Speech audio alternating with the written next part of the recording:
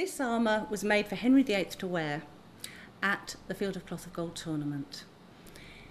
It's a wonderful armour, all enclosing in steel. There isn't actually a gap in this armour anywhere once it is fully assembled. All of the plates articulate beautifully. He even has a rear rump defence. But the most prominent thing of all is the fact that he has an extremely large codpiece. Now, Henry VIII wasn't boasting. Large codpieces were the fashion in Tudor times. So in fact, this is actually a fashion statement. It would have been part of what they would wear in their civilian clothing